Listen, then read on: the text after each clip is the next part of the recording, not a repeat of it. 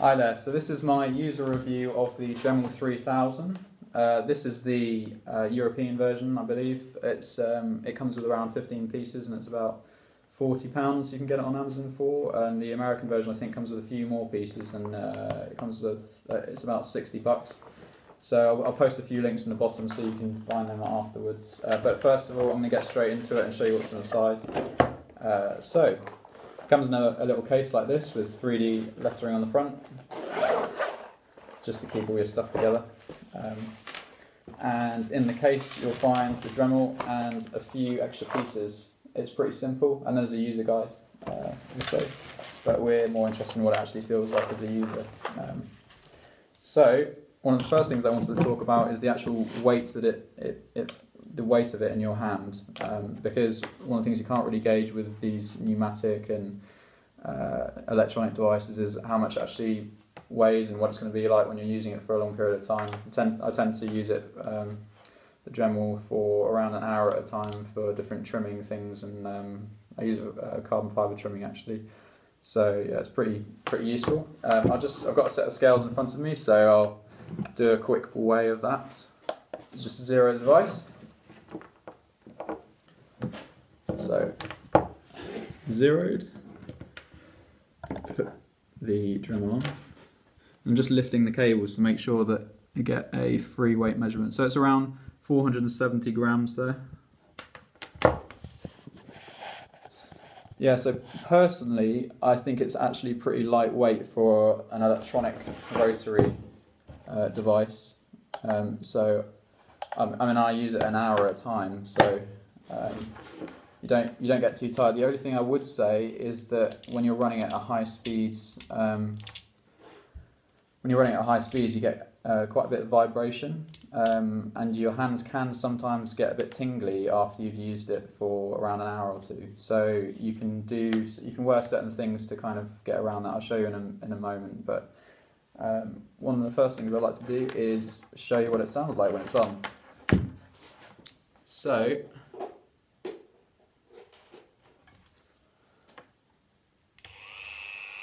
this is on the lowest setting. You've got your variable speed control here. As you turn it up, it's pretty fast to react, if you can hear me over that.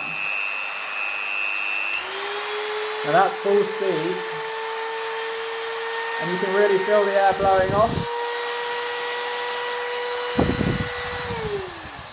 So yeah, yeah, it's pretty loud. So you might want to wear some earphones like this, especially when you're trimming the actual stuff. When you're on the substrate and on the job, cutting away, it does create quite a piercing sound. So make sure. I've done another video on protective gear, but I'll show you afterwards what I usually wear when I'm trimming stuff. So yeah, make sure you wear earphones, and you can hold it in different ways. Like I may have mentioned before, but the way that I like to hold it is putting one of my fingers into this little groove section, and then my thumb over the variable speed control. So I've just got control of that all the time. And then I like to put my finger down towards the end of it, so that I've got control and pressure on the pressure as I'm trimming along. But you can use it more like a pencil, as long as you're keeping these clear, these blowholes, because it's a air-cooled motor basically. I've actually opened these up and it's pretty simple inside. It's just a few bearings and a big spindle, but because it's so small and there's this plastic casing, it keeps insulated, so you need to make sure that these holes are open all the time so it can cool down. It does have an overheat kind of safety protection on it, just like you have on a hairdryer. If you use it for too long, it turns off, and you leave it for an hour or two, and it will start working again. It's just so it doesn't damage the components inside. But yeah, one of the things I'd like to talk about is how you can change these devices, the little end pieces. And so you basically got to click a little lock clicker here, and when you press down on it, that locks the spindle, and this bit here is on a thread. So when you open and close the thread, it tightens and loosens this this attachment at the end. So now it's solid, and then when you loosen it, it's loose. So you can just take it out. And this only fits one size of drill bit. I believe it's about 3mm or just below 3mm. So if you wanted to put, if you were going to try and use it as a hand drill, you can only really do around 3mm for drilling. But it does come up. It does come with a small hand drill piece, drill bit. Sorry, but there's only one because obviously it only fits one. So yeah. So that's the first thing. I like to use these sanding discs a lot. I think they're called sanding drums because you can buy about 100 of them for £6 on Amazon, and so that's 6p each, and they last quite a long time, a relatively long time, maybe around 15 to 30 minutes depending on what you're trimming away,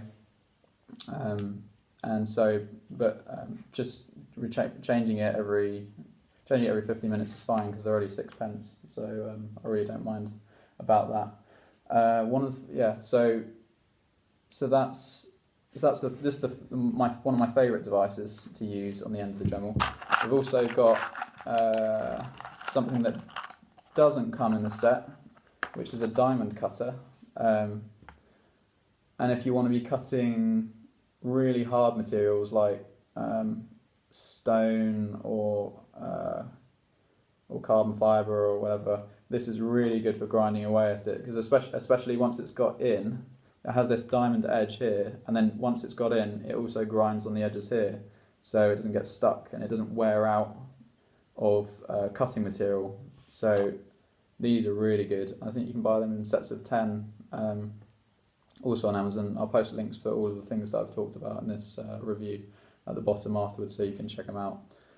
Yeah, you can buy a set of 10. I think these are about £1 each, but they are diamond cutters and they work really, really well. These last about a week to a month at a time of hard use. So £1 for a week to a month of hard use is pretty damn good, especially if you're cutting really hard materials. But if you're using something like this and you're cutting a hard material, make sure you wear safety goggles.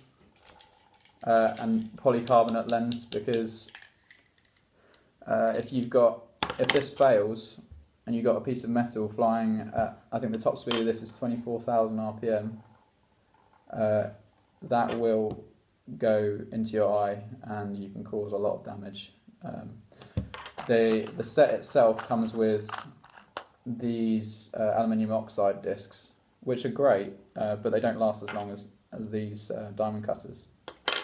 And these are really brittle, so they snap off quite easily, and especially when they get hot, they become more brittle because actually I don't really know why they become more brittle when they're hot, but yeah, I would definitely be careful and wear proper safety glasses for when you're using these discs at high speed.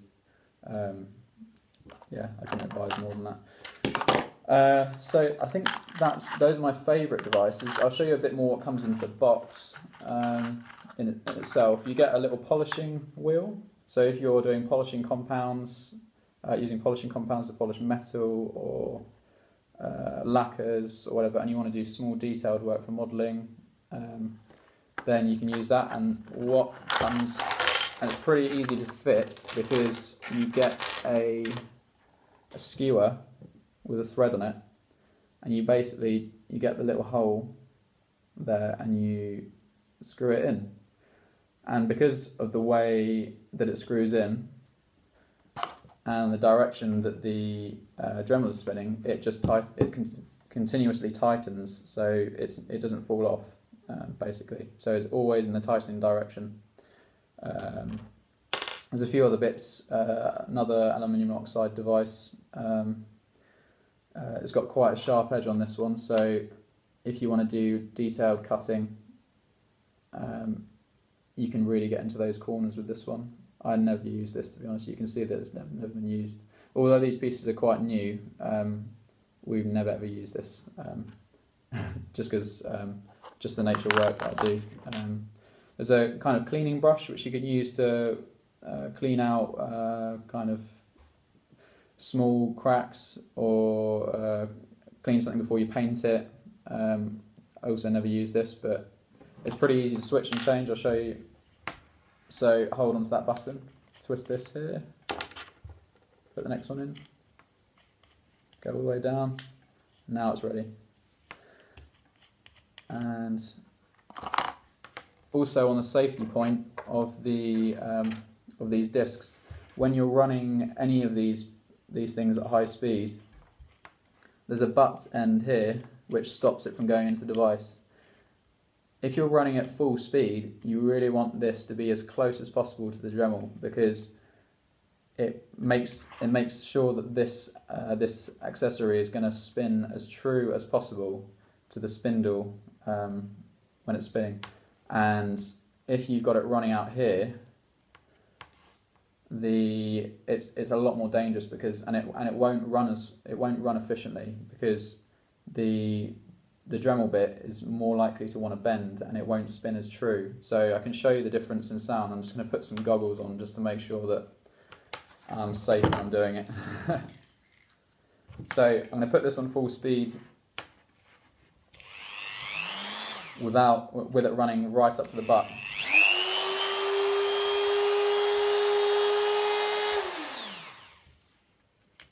Then I'm going to put it a little bit further out. I'm not going to do it all the way because I want it to be relatively safe for this video. You can actually notice it, you can see it vibrating, and it just is not very safe. And it makes a louder noise, so there's more resistance in the actual rotary direction. So make sure that you properly put it right up to the butt. Unless you really can't, then just run it at a little lower speed. Because I know sometimes you need to get that little bit of extension in order to get to a certain piece or a certain job. Yeah, so that is about it on the accessories you get with it. On one more thing on the sanding disc is that I'll show you how they wear out, because you need to be a little bit careful of of the stuff that you're wearing when you're using it. So basically, this is a worn sanding disc, and you can see that some of this sanding disc is torn away, and that pretty much happens instantaneously. So the more you change these things, the better the cutting you're going to get on them, because less of the material is worn away every time you use a new one. But if you have a really precise job, you want to make sure that you don't use these too heavy, like don't put too much pressure on them when you're using them, because the actual thing that holds the sanding discs in is rubber. So as the rubber heats up, it starts to expand, and that puts pressure on the actual disc itself. So this is a disc without the rubber on, and I'll show you the rubber section underneath quickly. You also get a tool like this to tighten up fully. So you just use the back of that tool, unscrew it,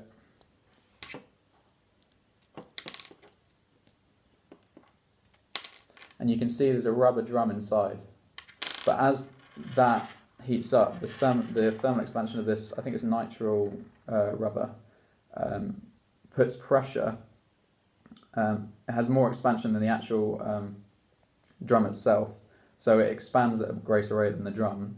Therefore, it puts pressure on it, and so as it heats up and this starts to wear away, this starts to fall off, and as it falls off, it happens pretty much instantaneously, and it starts buzzing.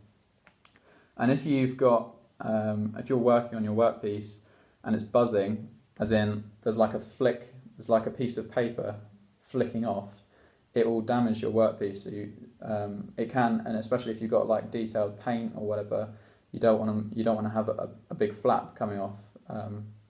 Because it will just ruin things really. So yeah, so make sure you're careful of how much pressure you put, and make sure it's not getting too hot when you're cutting something away. So some of the pieces that I wear, particularly when I'm using the Dremel, is earplugs, ear defenders actually. I've got another review on all these pieces of protective equipment, so you can see what they are exactly. I'll post a link as well on the bottom, or put it over the screen so you can see it. Because the Dremel is really, it's not super loud, but it's piercing. I would say. You want to make sure you protect your ears, because you can, over a long period of time, get tinnitus, and even short-term tinnitus, like just ringing your ears when you're sleeping, is not nice. So I would definitely wear a very cheap pair of headphones when you're doing it. Face mask, if you choose to wear face mask, it's for your own protection. And the polycarbonate safety goggle lenses. I'll show you what it all looks like when it's on.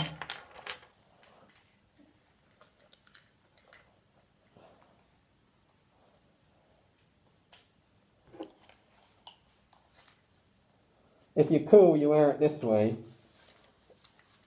But you can wear it like that too. I like to wear it like this. So, you can wear all that gear. Personal protective equipment. And I mentioned about vibrations. As this is running at full speed, it can